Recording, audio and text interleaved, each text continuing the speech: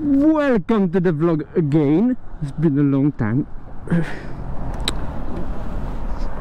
Yun.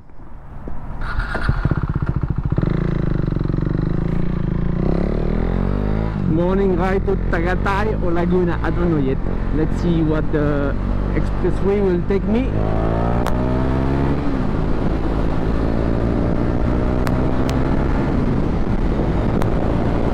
It's been a very long time.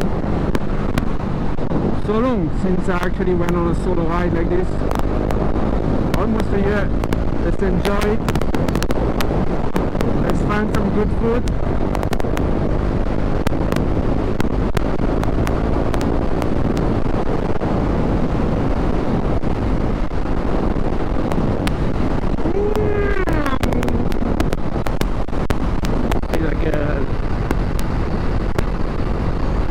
Run 94, 194, 196.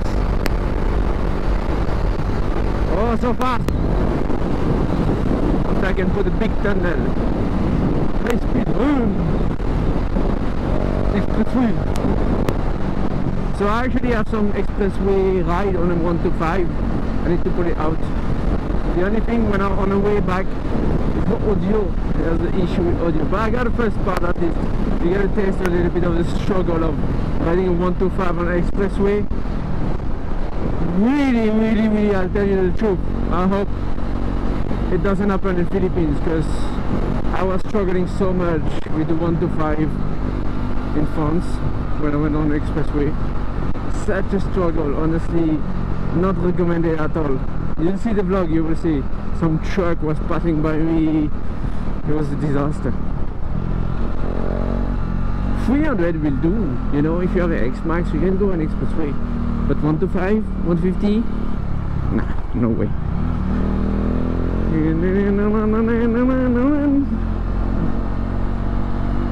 It's gonna take me a while.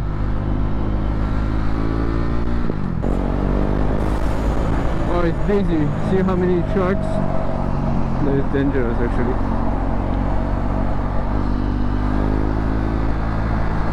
Can we go? Can we go? Can we go? Not go. Can we not go? Not go.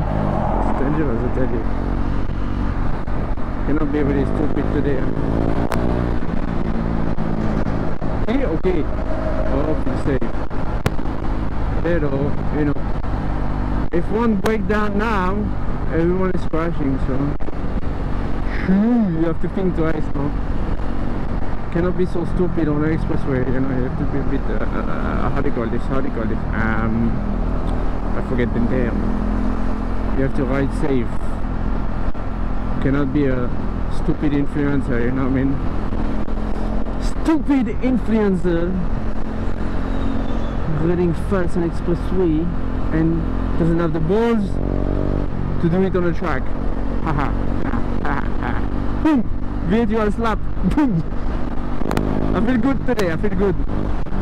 Back on the vlog. Feel good to give a few virtual slaps here and there. My god, it's gonna be long as fuck. If I went by Cavite on not on the expressway, it would have probably be there already. Then on the expressway, busy like this.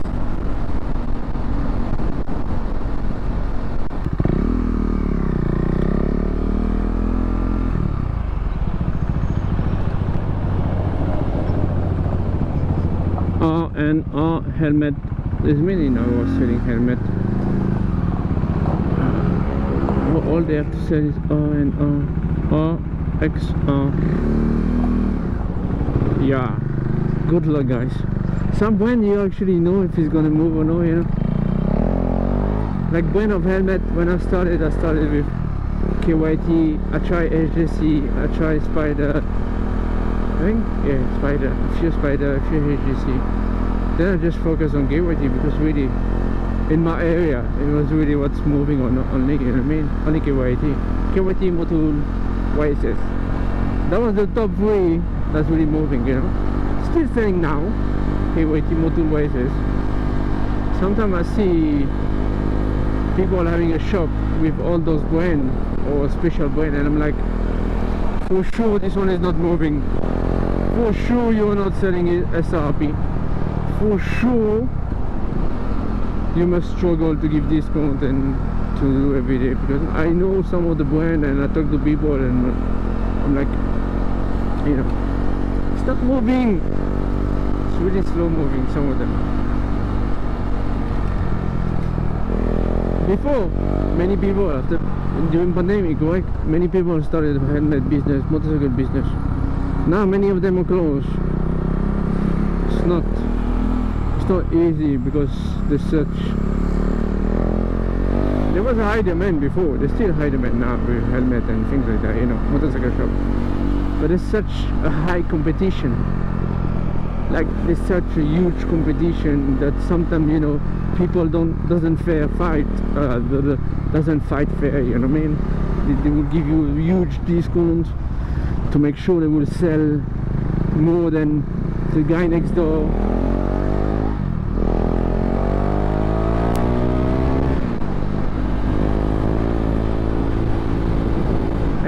Anyhow,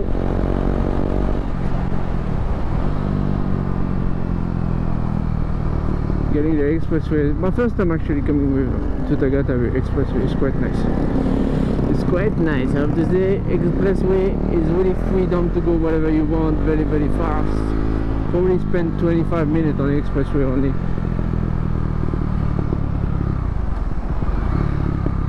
So it's really freedom to go wherever you want. If I want to go at Clark on a track or Batangas, just get the Duke expressway. I go on a track with the bike, I come back again. Use and abuse, but still strong, you know. This one I haven't have any problem with it. It's like 11,200 almost, and I haven't got any problem. I have it at 7,000, so I make 4,000. Oh, only 4,000 kilometers in over a year. This is really the bike that I take on the weekend, you know. My daddy is still a Honda CB150, so my daddy is still the Honda. Really, I enjoy the Honda because it's not hot. The Honda is not hot. It's gas consumption very very good. It's like 40 per liter or 42. This one, it's, see, today on expressway is 24 per liter. So if I use this every day, I would use like 15 kilometer more than per liter, you know. It's quite expensive, especially gas now. Tapos, this is so hot, you know. For city riding, it's not so good. It does the job. If you want to go to point A to point B, it does a good job. It's fast, but it's not comfortable as, you know, smaller bike. Smaller cc is much better. That's why I keep my Honda 150, because it's really cheap to change the oil and things like that. And Honda, I do all the service myself. This one, I don't do the change the oil. I don't want to struggle to take off the thing. Then this is like free drain. Forget about it. I bring to the garage. And this, because I don't ride so much, you know, I can just service once in a while. Actually, the modification on this, change the mirror, the pipe, tapos the muffler, not the pipe, tapos I changed the tire to Pirelli Diablo, because the one I had early was very very bad. Tapos 300V, I use 300V on it. You get much more power, it's much smooth compared to regular oil. 300V really make the difference. I don't mind spending money on this. It's expensive, don't get me wrong. It's like 1.5 a bottle or something like that, SRP. Pero it does really a big difference on your bike. So ayun, let's go to Tagaytay.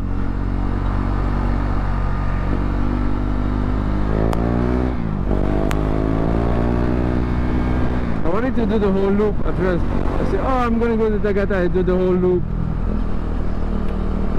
the tall lake, the lake loop, no? Pero when I started to have a look, it was like 150 kilometers. I was like, fuck me, 750 to come here, 170 tapos coming back. Never mind, I'm just gonna eat somewhere nice, spend the money in food instead of gas, spend all the money in food and enjoy.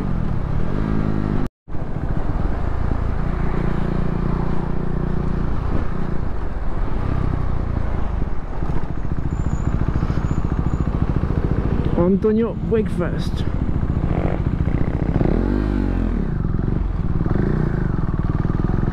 Probably one of the best. Honestly, one of the best Western restaurants in Tagaytay.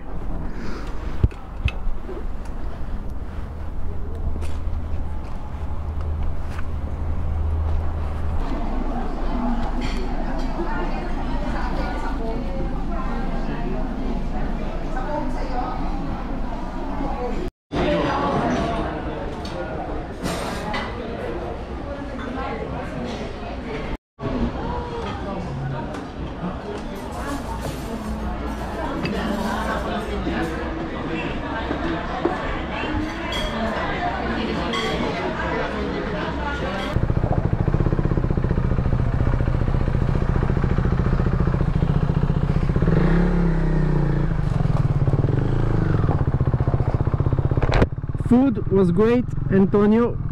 Breakfast as usual. Surprise! Very good food, honestly.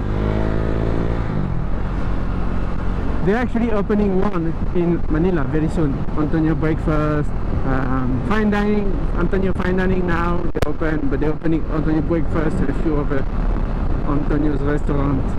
Metro Manila, Baguio, Boracay, maybe Bohol, I'm not sure. But they're opening a few now. Always great food. Always great food.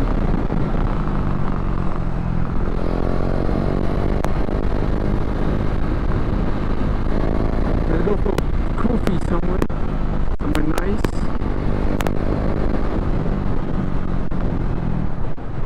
Keep